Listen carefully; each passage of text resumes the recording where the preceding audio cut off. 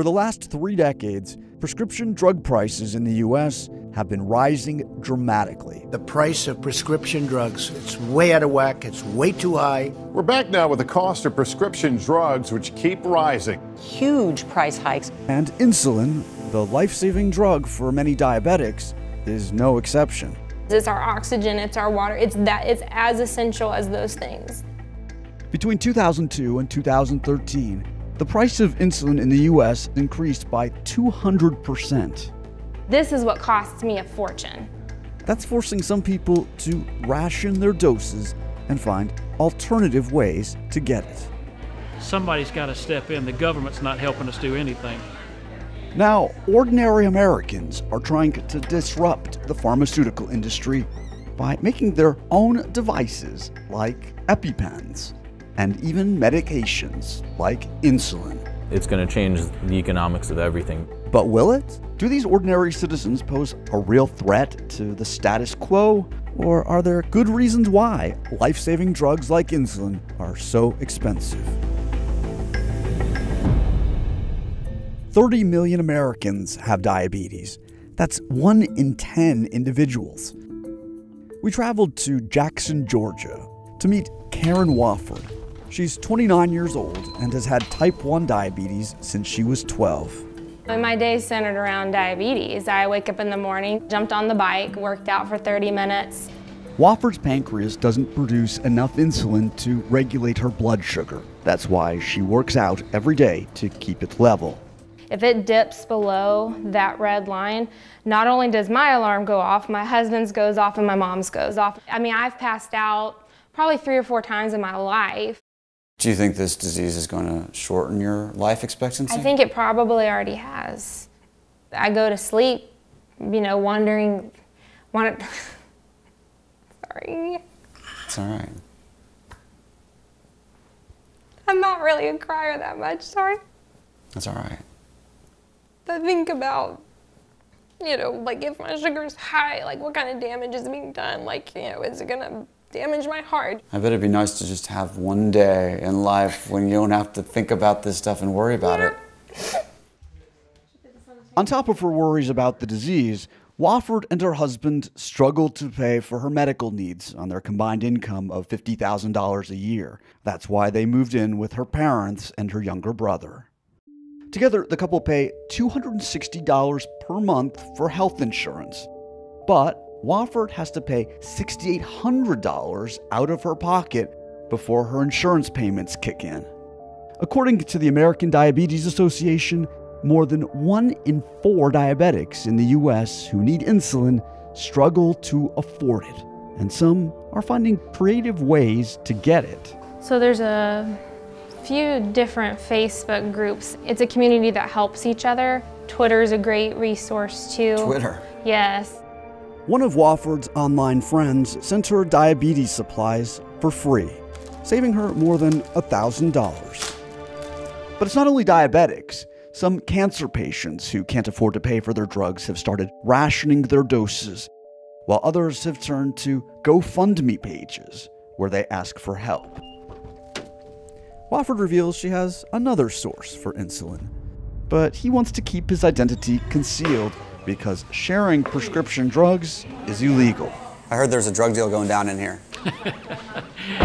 Yeah, there's a drug deal going down in here. I'm helping out with some insulin. How do you have extra? I don't take all my insulin all the time. If I can help someone out, then that's what I'm doing. But why are the prices for life-saving medications like insulin so high that some folks turn to such desperate measures? Is it emblematic of a larger issue in our society?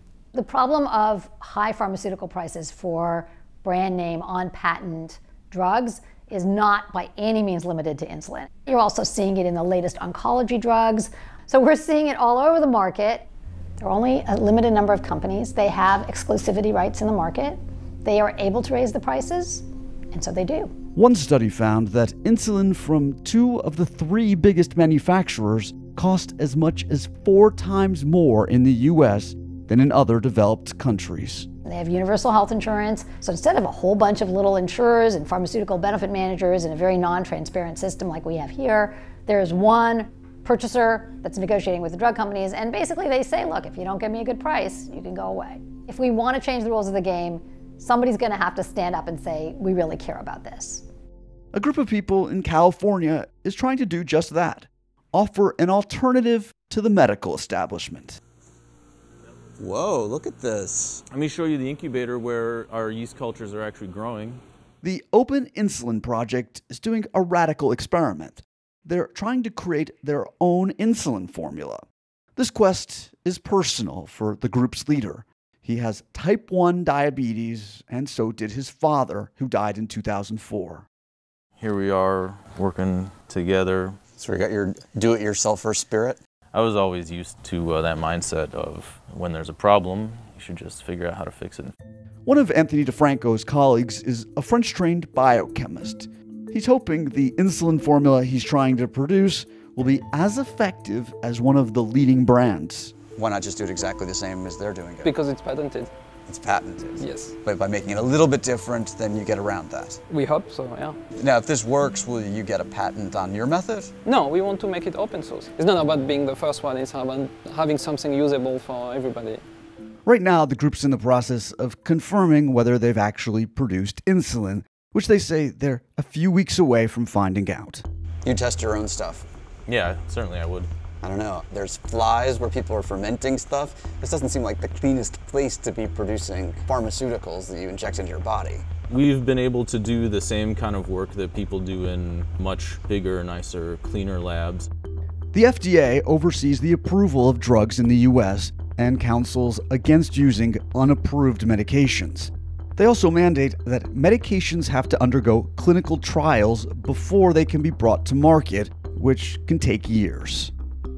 DeFranco's group still hopes they will find a way to eventually have hospitals produce small batches of the group's insulin and sell it for as little as $5 per vial, compared to the current list prices of over $200 per vial. The list price of your insulin has increased significantly over the past 2 decades. Why is that? Right now, we have had to, as you know, increase our list price, but our net price has gone down. Our profit from that insulin has actually declined over the last 5 to 6 to 7, 8 years. Hobbs attributes this to rebates Novo Nordisk pays to middlemen like pharmacy benefits managers. Their purpose is to help negotiate lower prices with pharmaceutical companies, so insurers end up paying less. But the White House says these middlemen have perverse incentives that encourage them to suggest high-price, high-rebate drugs to patients and doctors. For patients in the U.S. to have access to Novo Nordisk insulins, we have to participate in that system. We have to work with the PBMs. Eli Lilly cites the reimbursement system, and Sanofi cites discounts given to pharmacy benefit managers as reasons the cost for diabetics has risen so dramatically. But PCMA, a group that represents the PBMs, says the key to reducing drug costs is increasing competition among manufacturers. People are literally raising money from their friends and family just so they can afford this very expensive insulin. And you're saying that's all because of the pharmacy benefit managers? No, it's a complex system. That's certainly one part of it. And certainly we've had a part of the list price.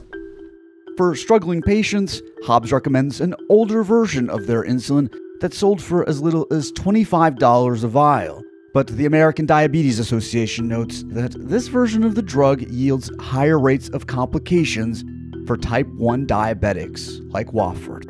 And Wofford is tired of the uncertainty.